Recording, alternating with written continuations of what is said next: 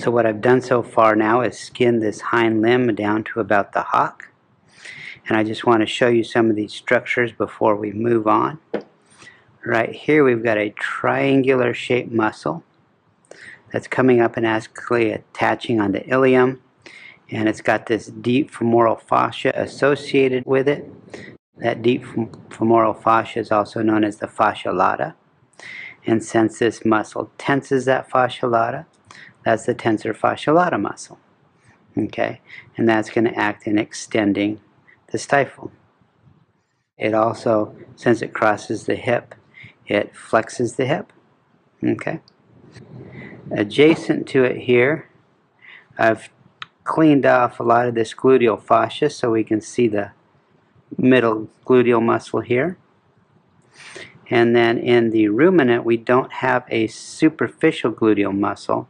It's basically associated in with the biceps femoris.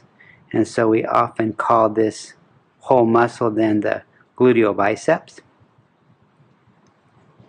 And that's going to have multiple functions, both to extend and flex the stifle, extend the hip, as well as extend the hock. And then this muscle just caudal to the gluteal biceps is the semitendinosus. And then we have the semimembranosus here. And then we'll have the gracilis around on that medial side. We'll get to that later. Okay? The biceps femoris, or the gluteal biceps in this case, the semitendinosus and the semimembranosus all act to extend the hip, and the semitendinosus is also going to flex the stifle and extend the hock. So now what I've done here is I've cut away the origin of the gluteal biceps from its attachment along the vertebrae and along the sacrosciatic ligament and reflected that away. We've got a little lymph node right there. It's probably the ischiadic lymph node. We'll clean up these vessels here, and I've better isolated here the middle gluteal muscle. Okay? And so we're next going to transect this and reflect that out to better expose this Ischiorectal fossa in here and the sacrosciatic ligament. I want to take a moment and show you this right here. I've started cutting away the middle gluteal, and we can see this nerve running through it. And this nerve here is the cranial gluteal nerve, which is going to innervate the deep gluteal, the middle gluteal, as well as the tensor fascia lata. You can see it running right into the tensor fascia lata there. Pretty cool.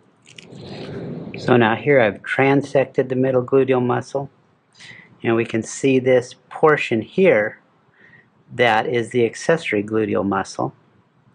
And if we reflect that, we're going to find down here at the greater trochanter of the femur a trochanteric bursa. It's not real prominent in the goat, but it is much more so in the horse.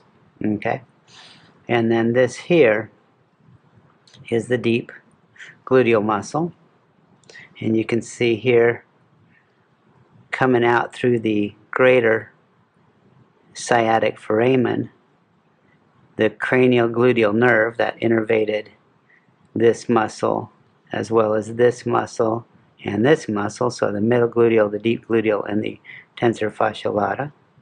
And also coming through here the cranial gluteal arteries, and then here we have the sciatic nerve. Okay. So if we look here at this goat skeleton, we can see this is the greater ischiadic notch and the lesser ischiadic notch. And that sacrosciatic ligament is going to attach along here and cross over to attach to the iliac crest here, as well as the ischiadic tuberosity. But it doesn't connect here and here, creating the greater ischiadic foramen and the lesser ischiadic foramen in those respective notches. So coming through here we have the sciatic nerve as well as the cranial gluteal vessels and nerve. And then through the lesser, we're going to just see the caudal gluteal vessels come through it. Okay. Now if we were to come over here to the equine, notice that the equine is much more upright. And so in our greater ischiadic foramen, we're going to have the sciatic nerve and the cranial gluteal vessels. But if we come straight across like this, we're going to see that that caudal gluteal artery and vein are going to come through that sacrosciatic ligament, not through the lesser ischiadic foramen. Okay?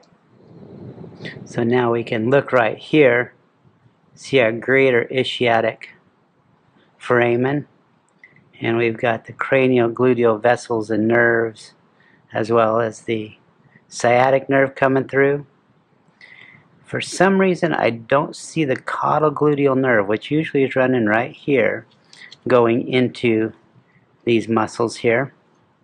But we can come back here and we can see the lesser ischiadic foramen with the caudal gluteal vessels coming through. Okay? So now we're going to cut this sacrosciatic ligament along here. So now if we pull back this sacrosciatic ligament, we see here just on its medial border the pudendal nerve. Okay? Pudendal nerve wants to come down and join the internal pudendal artery. And so we see this artery coming through here. Now remember, the internal iliac does not become the internal pudendal until that caudal gluteal comes off. So this is just internal iliac still, and it comes down here, and right about here, I don't know if I can show this real well here, right about here we can see where the caudal gluteal comes off and the internal pudendal continues, and so that caudal gluteal is coming out here through that lesser sciatic foramen. Okay?